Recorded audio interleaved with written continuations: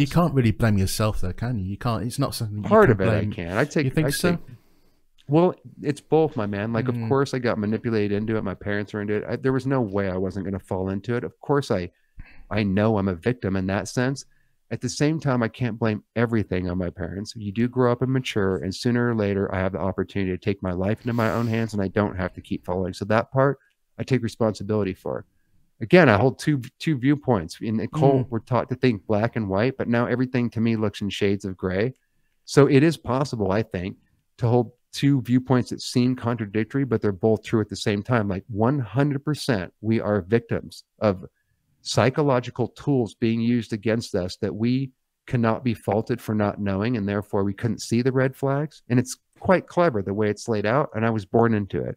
The flip side of that is it's not all my parents' fault. It's not our Hubbard's fault. And there is a deep part of me that wanted that to be true, that knew it was bullshit deep down. And so you have to take some responsibility for what did Scientology offer me? It was my replacement family. I wasn't getting what I needed from my family, even though they weren't abusive.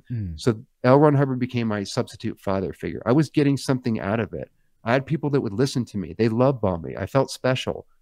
That hit a part of me that needed to be looked at that I didn't want to look at. And so a part of me wanted to go along with it too. Do you know what I mean by that? Yeah, I couldn't necessarily see it at the time. It was unconscious, but I do recognize being out of it that I wanted to believe because it's safer and easier than having to look at myself. And if my parents believe it, and if Tom Cruise is in it, it seems a little out there. These are incredible claims. But I want to believe that it's true, and wouldn't it be amazing? And so I have to take some responsibility for that, is all I'm saying, dude.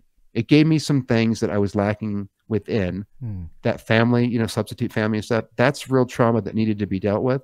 And dealing with it by giving myself over to another abusive relationship like Scientology, part of that rests on me, because even though it was unconscious and it took a miracle of that guy dropping the book off for me to get out of it, from that point forward, I was responsible for my own life because I has the eyes to see.